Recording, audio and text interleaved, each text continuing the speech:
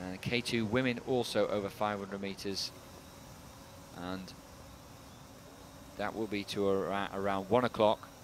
Then we'll give you a little break before 2:15. We'll be starting the 5,000 meter races, starting with the C1 women. So we've got 3 chunks really to bring you from 8 till 10 tomorrow, from 11 till 1, and from 2:15 to around 4:30. So I do hope you'll be able to join me. Some of you that'll be on television, for others that'll be on Planet Canoe.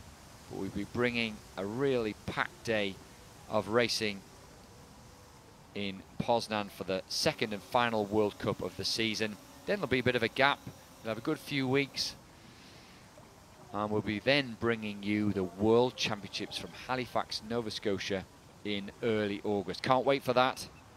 You'll be able to join myself with various guests on Planet Canoe for the World Championships.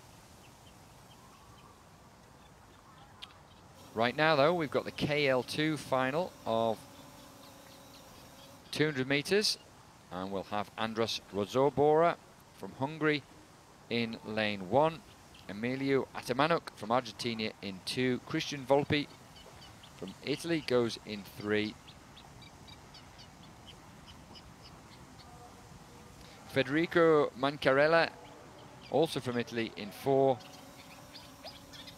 Mikola Sinyuk from Ukraine in 5, Vuk Radovanovic from Serbia in 6, Marcus Swoboda from Austria in 7, Adi Ezra from Israel in 8, and Ahmed Naguib from Egypt in 9. Final of the K2 men 200 meters. Rodsborda in lane 1. Well, he's going to struggle to keep up with the pace. Certainly going out really, really well. That's lane 3. Christian Volpi lost both legs in an accident, scooter accident just a year ago. Always passionate about paddling. Now doing really well in paracanoe, and I'm sure that we're going to be seeing much more of him in the future.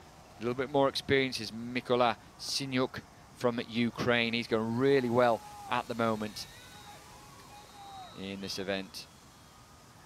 And he takes the win. Wonderful to see Italy in 2nd. Austria takes 3rd.